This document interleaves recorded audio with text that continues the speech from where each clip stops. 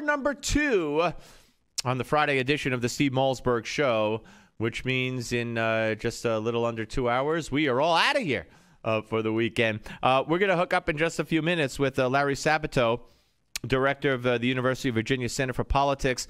And he's got a new one out, a new book on the assassination of JFK. It's called The Kennedy Half-Century, The Presidency, Assassination, and Lasting Legacy, he said, of John F. Kennedy. And he claims to have proof that Lee Harvey Oswald was the lone shooter, although he does say that the major government investigations that were launched into the Kennedy assassination over the years were mishandled, and it does leave open the possibility that there were more factors behind the president's death than simply a deranged lone sniper.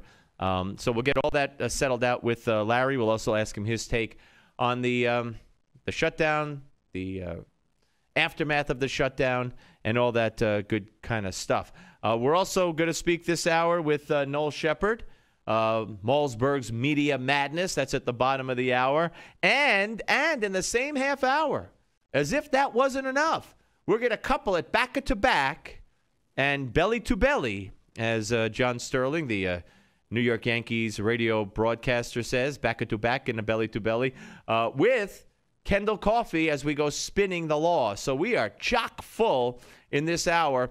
I also want to squeeze in, hopefully, some sound bites, or at least one more or two more, of Chris Christie, who at the last debate he had with his Democratic opponent in the race for governor, also weighed in. We played you yesterday, him weighing in on gay marriage, weighing in on Republicans rejecting some of his thoughts, and also on his theory that global warming is real and man-made.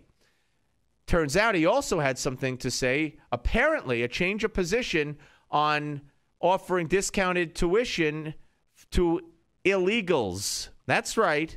He's now on that bandwagon. And wait till you hear his logic. It's going to drive you nuts. If you want to like Christie, if you want to support Christie, if you think Christie should be the Republican nominee, it's going to drive you nuts. Because here's another issue where he's out of touch with conservative thought process. And what his reasoning for supporting this now is going to really shock residents of New Jersey, of which I am one. And I was shocked at his reasoning. So we'll get to that, hopefully. We're about to hook up with the aforementioned Larry Sabato. It'll be his first appearance. I think we had him once before on this show, but I've talked to him many times over the years. Director of the University of Virginia Center for Politics and author of the new one, as I said, The Kennedy Half-Century, The Presidency, Assassination, and Lasting Legacy of John F. Kennedy. Hey, Larry, how are you? Hey, I'm doing great. Thanks so much for giving some attention to the Kennedy half-century. Yeah, well, yeah, it only happens once. Only once will it be a half-century. That's right. And I don't think, I don't think I'll be here for the century. So we might as well. I won't be. That's for sure. We might as well do it now. All right. So, and I'm gonna ask you at the end of the interview about the shutdown and the aftermath and all that. But I do want to concentrate on this for a second here, and that is, you, unlike some other books that are out now, your book claims that, and you claim as its author, that you have proof that Lee Harvey Oswald was the lone shooter, correct?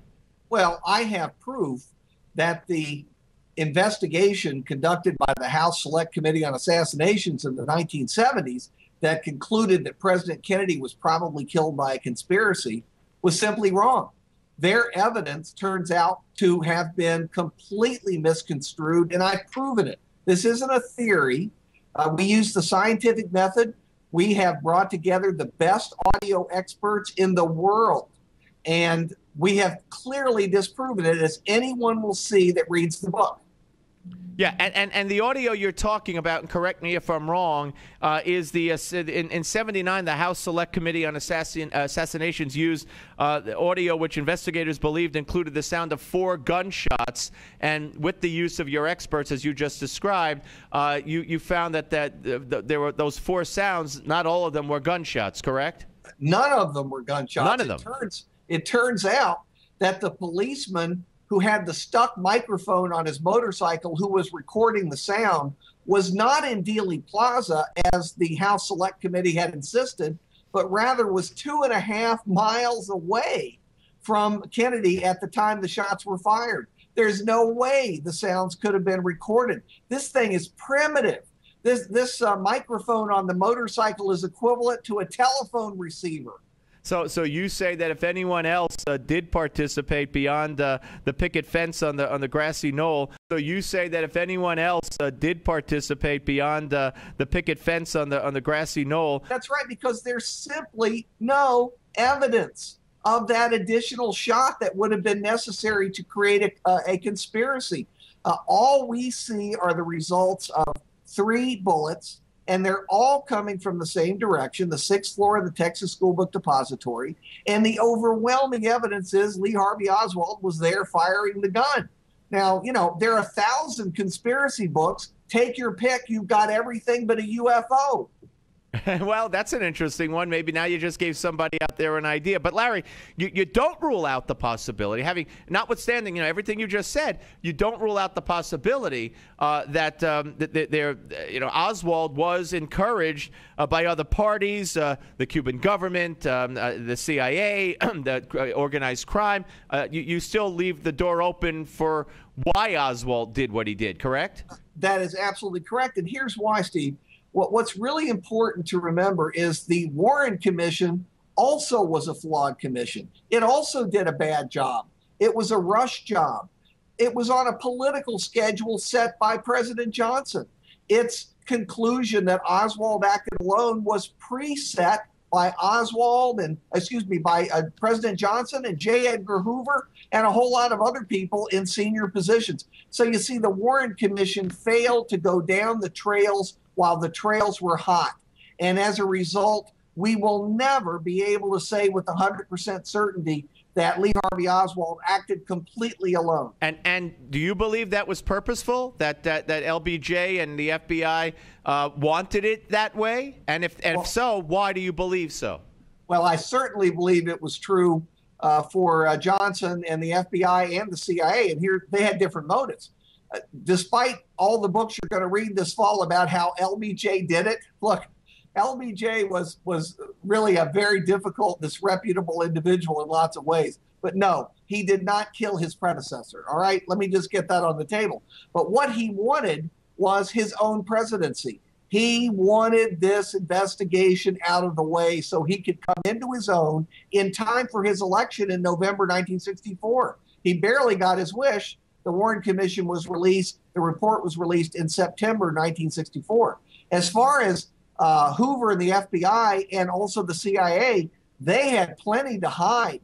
Both the FBI and the CIA had been monitoring Lee Harvey Oswald closely, despite what they had said, and they missed entirely his potential to be an assassin. Very interesting. And the book, again, by Larry, is The Kennedy Half Century, The Presidency, Assassination, and Lasting Legacy of John F. Kennedy. And let me point out that Newsmax TV will have an hour-long special about the JFK assassination in November. So watch Newsmax TV for details for this important retrospective. We'll keep you informed with more details as they become available and we get closer to the broadcast date of that special. Larry, great luck with the book. But before I let you go, I want to just ask you, boy, for the last week I've been saying, or the last few days I've been saying this over and over, and I always preface it by my listeners must want me to shut up already. But I don't understand the Republicans, and I'm only talking here about the aftermath. Okay, let's not talk about why they did it. Well, should they have done it? Was it smart to have done it, etc. But you got John Boehner saying, we fought the good fight, we lost. You got McConnell saying today or yesterday, we're never going to do this again. We learned our lesson. How about this? And I respect your political insight and opinion as much as anybody in the world. So tell me if I'm nuts or if I have a point. How about Boehner and McConnell held a press conference together instead of these statements and said, hey, yeah, we're waving the white flag, but we're waving the white flag to save the American people and maybe the world economy. We're waving the white flag because we have a president who, it's apparent to us and evident to us, is going to let us go over this cliff into uncharted waters because we simply want a delay in a medical device tax. I mean, so yes, we're quote unquote surrendering, but we're doing it for the good of the American people. Would that not have been smarter than, we're never going to do this again. We learned our lesson. I don't get it, Larry. Well, there's an old rule in politics. When you're not on the offense, you're on the defense. You're supposed to never retreat, never apologize. Even if you're retreating and apologizing, you don't admit that. You know, I've always remembered, we were talking about the 60s. The best advice that President Lyndon Johnson ever got was from a Republican Senator, George Aiken from Vermont, who advised Johnson before he totally blew it in Vietnam. He said, Lyndon, declare victory and get out. And sometimes that's your best option. But look, this is just one episode in a series of episodes we're going to have about the debt limit and about spending levels and the debt itself. So I was really stunned to hear Boehner say, for example, we lost. I don't see where that is necessarily true given the long-term objective.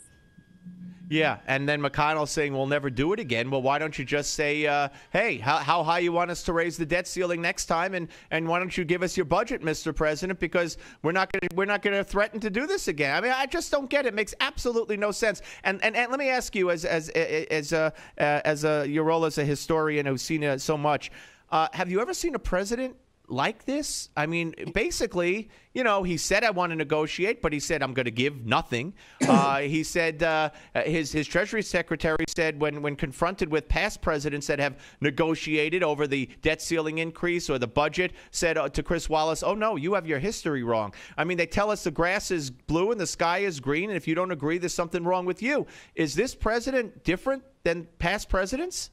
Well, remember, he had very little experience in government at the federal level before he became president. Just a few years in the Senate, most of them eaten up by campaigning. So I think that's played a role. And you pointed out one of the places where he was clearly wrong. There's been plenty of negotiation about debt limits and budgets. Certainly since I've been around, that's the way the place works. It's all about negotiation.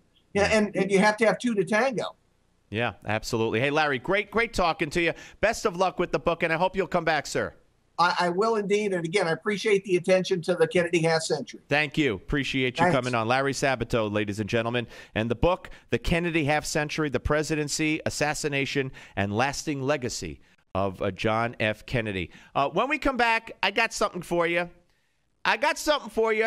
No disrespect intended to President Kennedy, who I think would not recognize his party anymore. But his daughter is now going to be the ambassador to Japan. We're going to let you hear some of her greatest hits when we come back. Caroline Kennedy on the Steve Malzberg Show, Newsmax TV and